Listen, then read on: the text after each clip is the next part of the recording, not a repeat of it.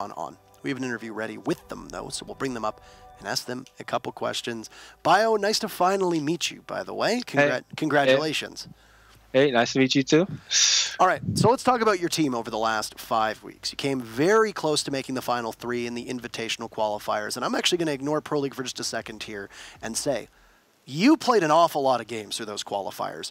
How instrumental were those matches in helping your team grow, find its footing, and continue to improve as a roster against top-tier competition? I mean, from the beginning, like we just picked up our coach Tomas as a player. He's very young. His first season of comp was in Challenger League, and then we also have Crusher.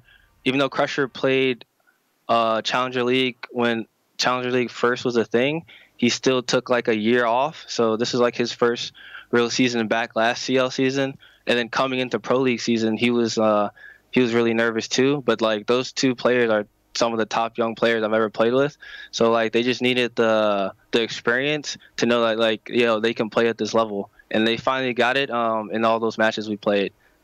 Yeah, Tomas in particular really seemed to come alive in the qualifiers and has made a hell of an entrance on your team, which just furthers the assumption that coaches really can help a team out when they come on in.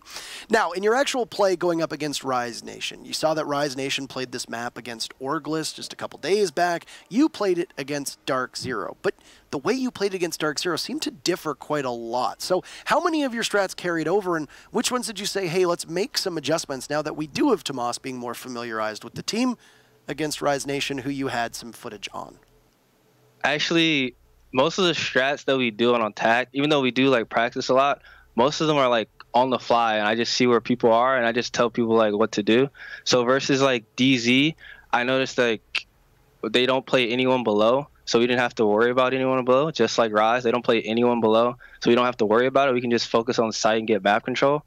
And Rise is just like DZ, they don't play anyone on the opposite side of the map which you're attacking, so you can get it for free. So it's just instant map control for us.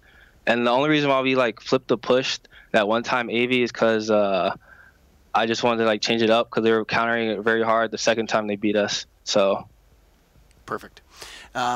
Anything that you want to say about your teammates, by the way, the fans, the sponsors, etc., seeing as how this is, I believe this is the first time that we've ever actually spoken in any real capacity, and of course it's your I got to talk to your good friend Achieved the other day. Anything to say as we end off the interview?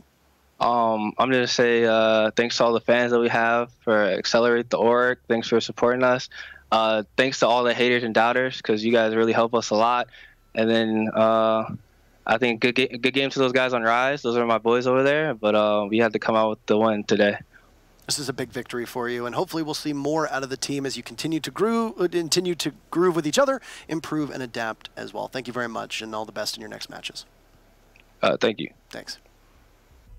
So a pretty impressive victory over Rise, who really need to do something over these next couple games.